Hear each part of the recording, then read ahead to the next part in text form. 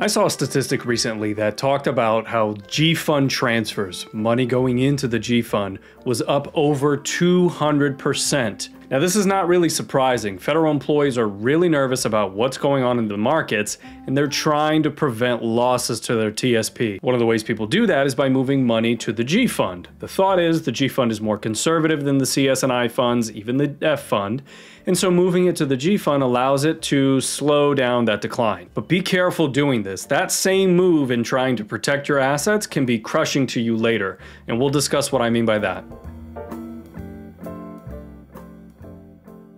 Now, before we jump into things, if you've not been to our website, thefedcorner.com, you're really missing out. We do a lot more on there than we do by video on here, so make sure you go there, subscribe to the free newsletter that we have. I promise you won't regret it. And we don't send out hundreds of emails like a lot of places do. We send out one email every 4 to 6 weeks, which is just a snapshot on a variety of different things that we're talking about and creating content about, so that you get to pick exactly what you're interested in. So back to the G Fund. By selling your investments inside the CSI and potentially even the F funds and moving it into the G Fund, you may be effectively making those losses from the top down to where we are today into a permanent loss. This is particularly true if you're not reinvesting the money more aggressively again at a lower amount than you were before. Those same losses that you were trying to protect against have now been memorialized by the fact that you've removed the opportunity for that money to regrow again if you're leaving it inside the G Fund. Now, the G Fund is an important part of the TSP, but it's important to understand how to best use it. Let's look at the investor emotion cycle again, for the 50th time. I know you're getting tired of this graph, but it's so important that you understand the concepts that it has to offer. Right now, we're pretty much in the center of this graph, right in that middle section where we're looking at fear, desperation, and panic. If you remember the other videos that we've talked about this is the point where we begin to approach the point of maximum opportunity. If you move your money into the G Fund after you've already sustained losses in your portfolio, how is it going to recover those losses again? I want you to consider this.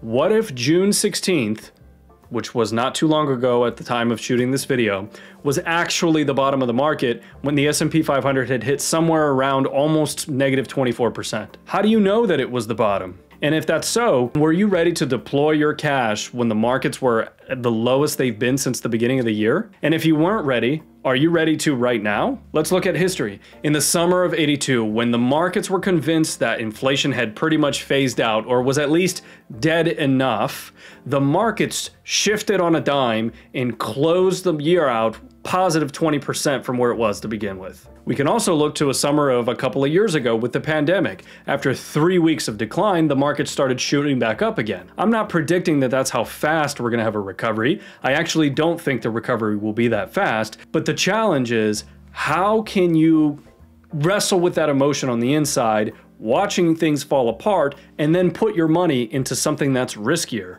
And Peter Lynch from Fidelity is famously quoted, "The real way to make money in stocks is to not be scared out of them."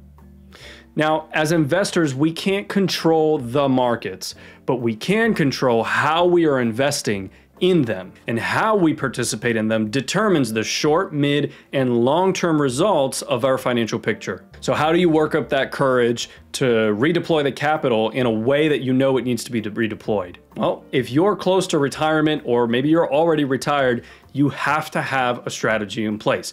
Specifically, withdrawals. How are you taking money from your accounts?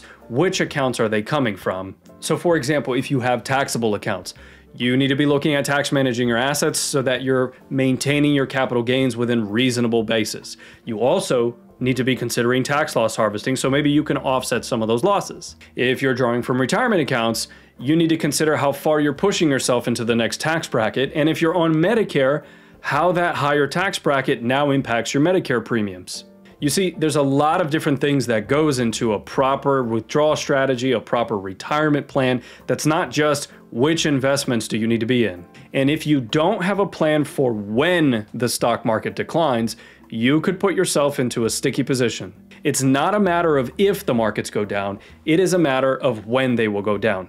The markets, the economy, those are cyclical in nature and will have ups as well as a period of cooling back down again, and you'll see values continue to drop. And the key to this is you have to understand that that's a normal part of what it is to be an investor. Just because markets are cooling off doesn't mean that things are bad and the world is ending. You have to be able to be a successful investor during those periods of time as well, or potentially running out of money before you run out of time. So we're not saying don't use the G Fund. We're saying make sure there's a good reason for it, make sure it's built into your plan, it's carefully thought of beforehand, and then it's not a knee-jerk reaction. Because what we're seeing, over 200% in increased transfers to the G Fund, those are knee-jerk reactions. Don't be part of the statistic. Make sure you're using the G Fund strategically and all of your other assets accordingly. I can't promise many things, but I can promise you this. There will be another bear market once we are past this one.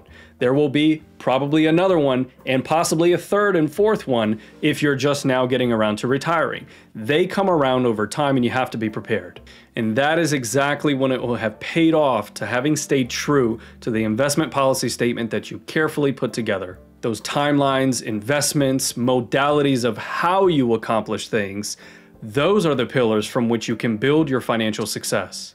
And this plan should be designed to help you achieve a life of financial independence, free from the burden of uncertainty, and proud of the legacy that you leave behind.